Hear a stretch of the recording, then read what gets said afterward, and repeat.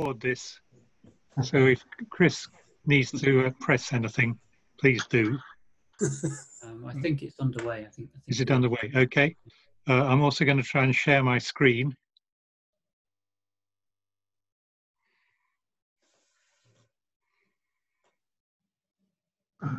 So can everyone see a starting page? Okay, great.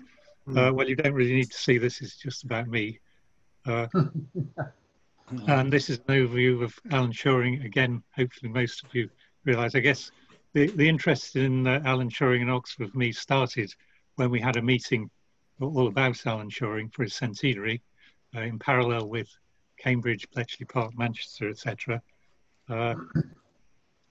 And also my original interest really came from Andrew Hodges, who is the definitive biographer of Alan Turing and is based in Oxford. So that at least is one connection with Oxford. This was the meeting we had. You may recognise some people here.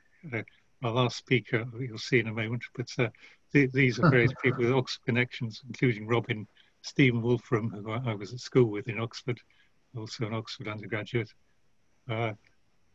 Another person influenced by Alan Turing in mathematical biology. Cliff Jones, computer scientist, interested in the history of computing, who Troy knows very well. Our previous speaker might recognise himself in Oxford sometimes, and me, so also computer scientist, and well, still based in Oxford. I'm living in Oxford. And we had the happy birthday, of course. So this is when I guess I first started really getting interested in Alan Turing. But of course, there's all these locations where Alan Turing was known to have a lot of connections listed above. But then, you know, we celebrated Alan Turing in all these places, but also in Oxford. But when this happened, as far as I know, there was no actual written sort of archival evidence of Alan Turing ever having been in Oxford. There's some circumstantial evidence. There's a little bit more evidence now. So this is a sort of detective story. Unfortunately, there's no absolute ending to it. It's ongoing, but I'll tell you where I've got to so far.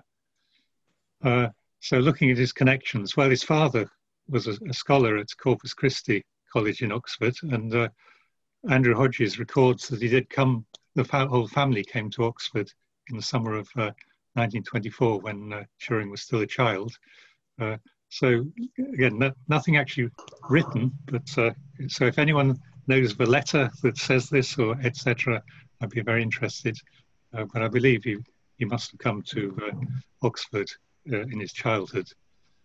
Going on to the war, this is something that Andrew Hodges pointed out to me, that Bletchley Park had part of its, well, the government code and cipher school, part of it was based at Mansfield College in Oxford during World War II, the security section. And of course, there was the Varsity line, the railway line between Oxford, Bletchley and Cambridge. One reason why Bletchley was where it was, conveniently halfway between Oxford and Cambridge. So it would have been very easy for Alan Turing to come and visit this place. He may well have had to do some liaising with it and so on. Again, nothing written. So this is a plea for anyone who knows anything written with such a connection. That would be very interesting. So I used to give a talk on, well, I still do give a talk on Alan Turing in general, and saying he's got all these connections, but did he actually ever visit Oxford? And one time I did this talk, it was actually in Chongqing in China, and somebody goes and puts their hand up and says, yes, I know about a connection of Alan Turing in Oxford. Of course, it wasn't actually a Chinese person. It was one of my former colleagues, Jim Woodcock, now at York, but he was attending the lecture in China at the time.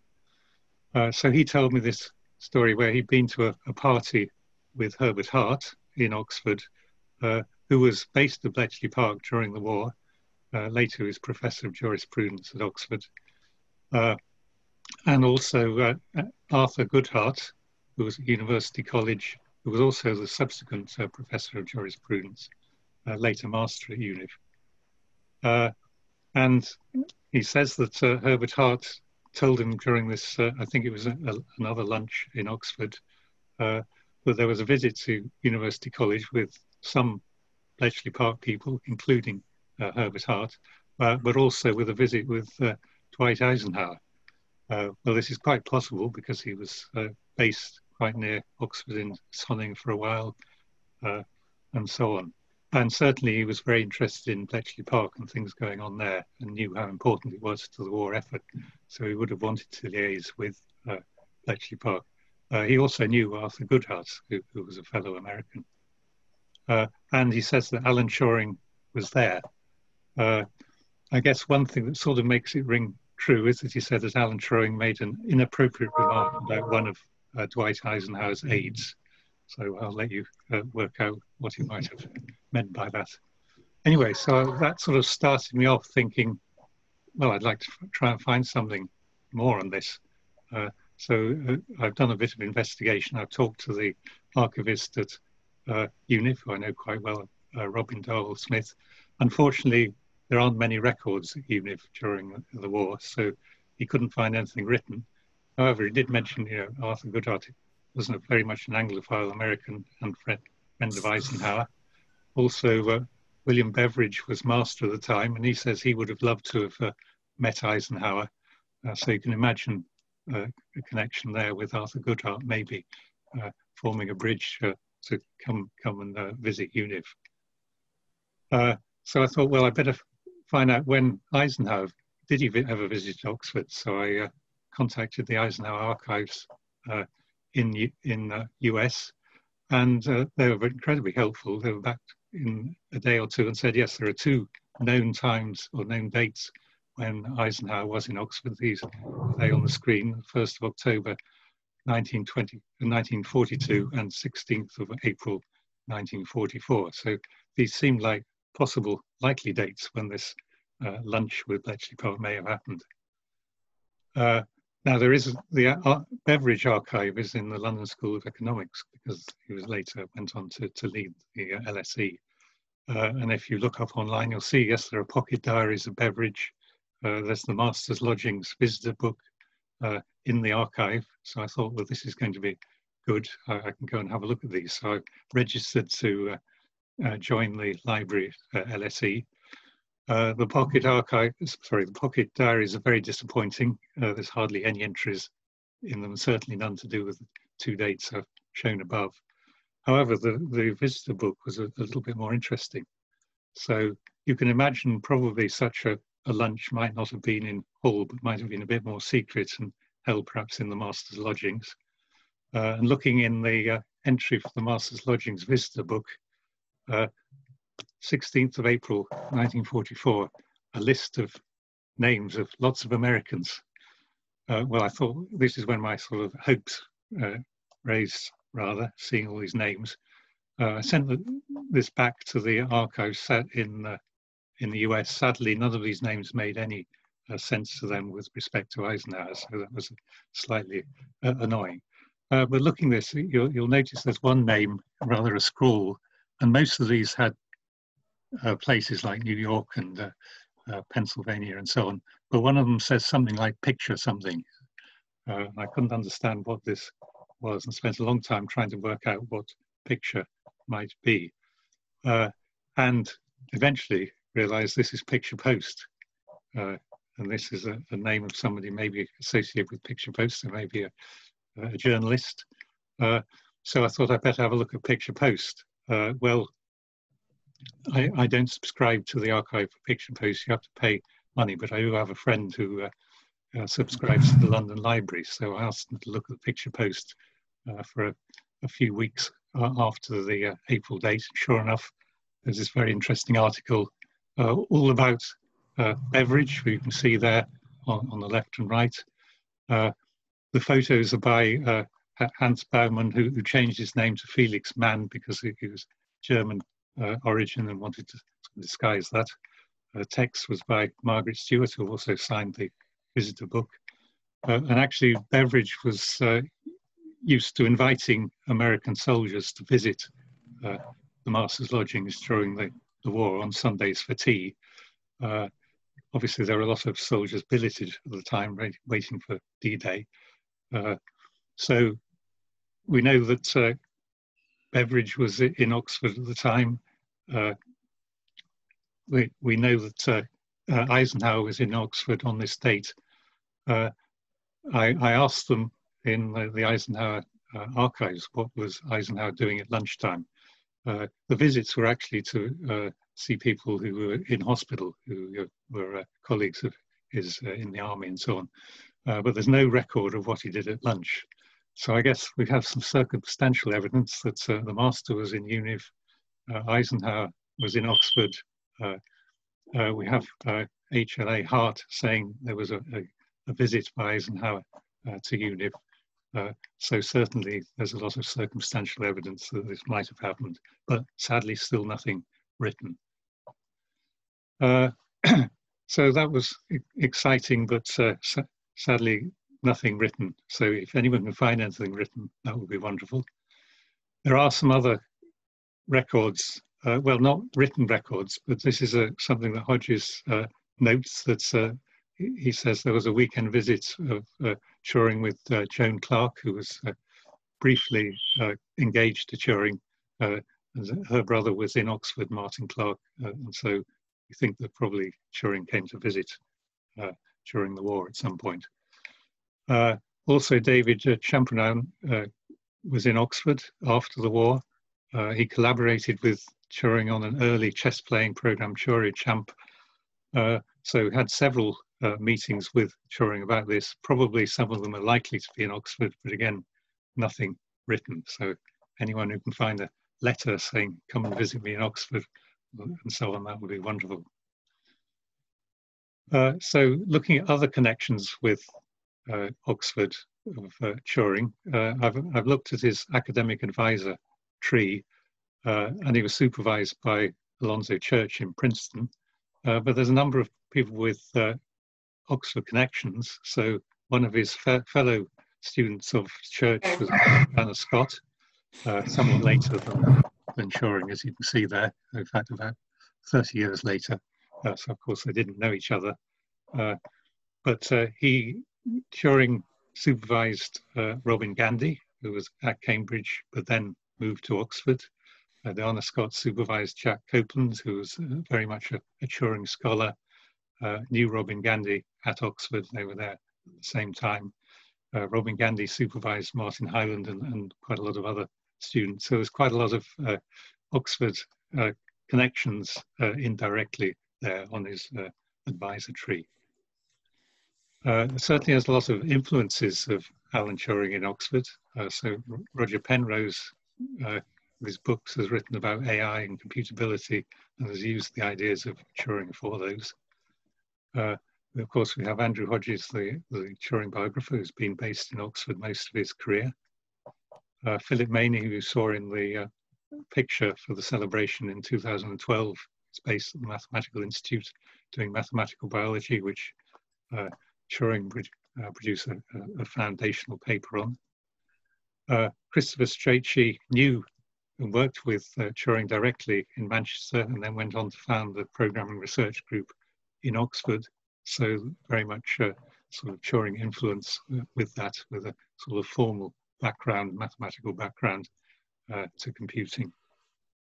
And Samson Abramsky, who is now the Christopher Strachey Professor at Oxford, is a computer scientist, theoretical computing, is very much interested in Alan Turing and I believe influenced. Of course, now there's the Alan Turing Institute in London, but there are quite a lot of data science researchers in Oxford. They have their own website there, so we have an Oxford Turing website there noted below. Of course, the influence that I've been influenced by the meeting in 2012, so we went on to write a book which I'm sure quite a lot of you know about, with Robin, Jack Copeland, who was at Oxford, as I mentioned, and Mark Sprevak, who's up in Edinburgh. Now, this is slightly off to the side, but Oxford's the sort of place where you go to meetings. So Robin, as you know, is very much a Lewis Carroll fan and does a lot of things with the Lewis Carroll Society. So I went to one of his meetings meetings at the Mathematical Institute. And of course, you chat to your neighbour at the meeting. And I said, well, I'm busy writing a book on Alan Turing with Robin and others. And he said, oh, I have a letter by Alan Turing. And I just before that, there had been a lot of publicity about a postcard that had been sold for £28,000, I think. So I said, well, that might be worth quite a lot of money, if you didn't know. He got this letter because it was written to Alan Turing by his mathematics teacher at Sherborne, Donald Epperson, who was also a Lewis Carroll fan. And actually this mentions a puzzle book of Lewis Carroll, because Turing was interested in buying his puzzle book. So you'll see if you read, he sent a check for 7 shillings to get a copy of the puzzle book. And there's some interesting information about the Festival of Britain and so on. But it's not a long letter, but it is signed by Alan Turing, as you can see, and it's in his own handwriting. And there's very little written by Alan Turing in his own handwriting. So not long after that, this went to Bonhams for sale and went for £75,000. So anyone who has any Alan Turing letters, you might have won the pools. The person who sold this said he used it to, he's not so mobile now, so he's got a nice new lift in his house to take him upstairs. So yes, do let me know if you've got any letters from Turing. And yes, sadly, I made no money out of this. So if anyone does, I'd like a small commission, at least a bottle of champagne or something. So as you probably know, there's a lot of blue plaques for Alan Turing in his birthplace, his death place, where he lived and so on. But of course, no blue plaque in Oxford for Alan Turing. But very recently I discovered there is a blue plaque associated with Alan Turing, only installed last year in July. And it's for Joan Clark up in Headington Quarry. This is her house, 7 Lakeside. It's a very modest house, I think, given that she's had Keira Knightley acting her part more recently. I can't imagine Keira Knightley living in this house. But there's a nice blue plaque on it there. You can see it at the bottom right on the house. So if you happen to be up in Headington and want to do a little visit, I can highly recommend doing that. So there is a little connection with Alan Turing there. So of course I've told people like Chris Hollings about this, and suddenly he says, I know of another possible visit of Alan Turing. I've got the information, I can send you a copy. And this is Ion James, who was another mathematician, a student at the Queen's College in Oxford. So there's a nice little connection with the History of Mathematics group. And he wrote in the college record, another mathematics lecture worth mentioning was Alan Turing, who told us about what became known as the Turing machine. So it sounds like this was a lecture in Oxford. This is all we have. Ian James is still alive. He's based at St John's. So Chris Hollings said, try and contact him there. Of course, I thought I'd walk down to St John's, but with COVID, you turn up at most colleges and there's a big door, no letterbox, nothing, you can't get in. But at least I've actually posted a letter to him and asked them to forward it if they can. So I'm waiting to hear whether he can remember more about this lecture. Sadly, there's a little bit of doubt, because at the end, he mentions that he caught TB whilst he was at Oxford and spent a year in Cambridge recovering. So I don't know whether his memory is of a lecture in Cambridge, where Turing would have been at that time, or whether he would have come to Oxford to give this lecture. So I'm hoping that he might get back to me and with more memories and be able to say definitively whether this lecture was in Oxford or Cambridge.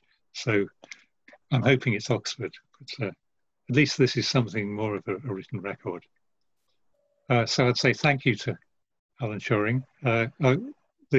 What I've written so far is online, so that's the DOI if you want to find it. I think I've sent it out in a letter to most of you, email.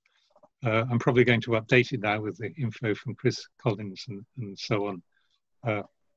So that's where I am at the moment. It's ongoing. If anyone can help, I'm very interested to know any other connections with Alan Turing, especially if there's anything written, because there doesn't seem to be anything really very much written about it.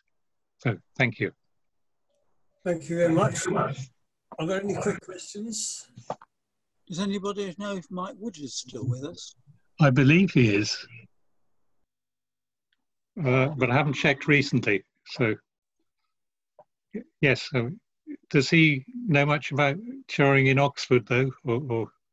I honestly don't know. It's just that he worked for yeah, yes, I know. So, and he was a very helpful guy to me at one point. So right. if he's around, he might help. But I don't know. Okay.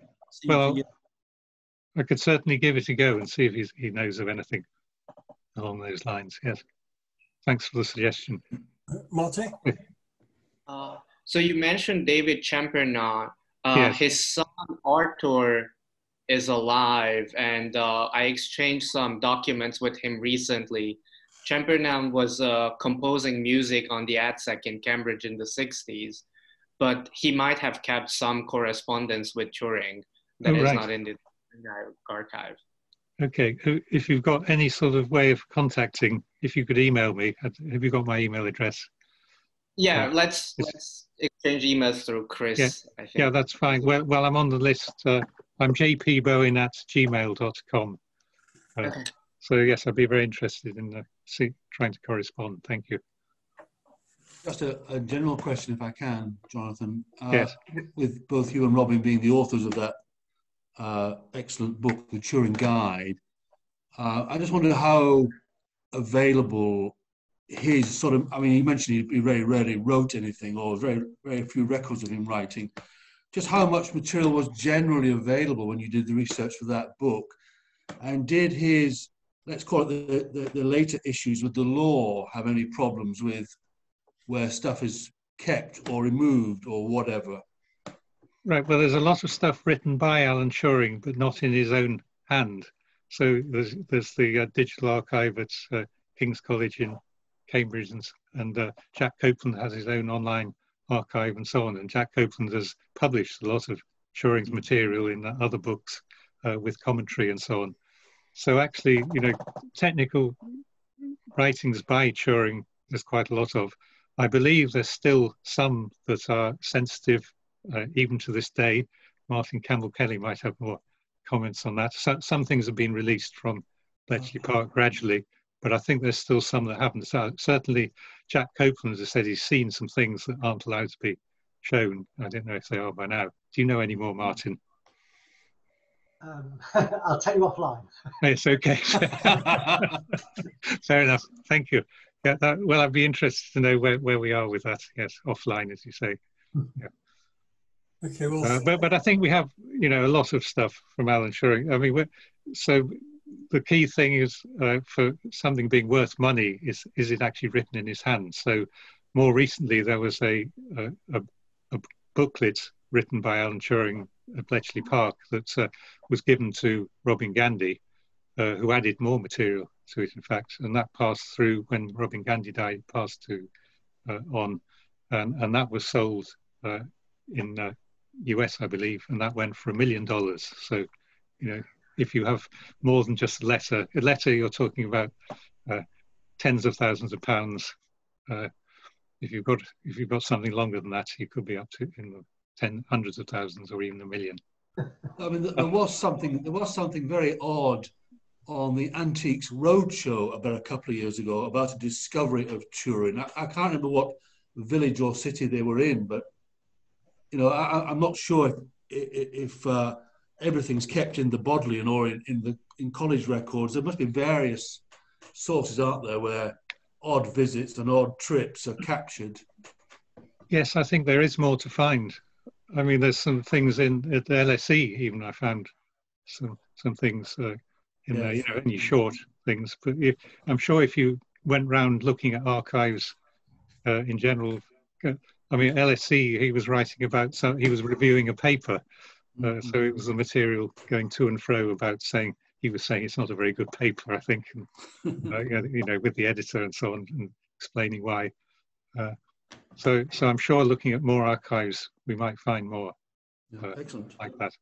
there are the silver bars that he buried to be found somewhere, but it sounds like this is small fry compared to the cost of sending the letters off.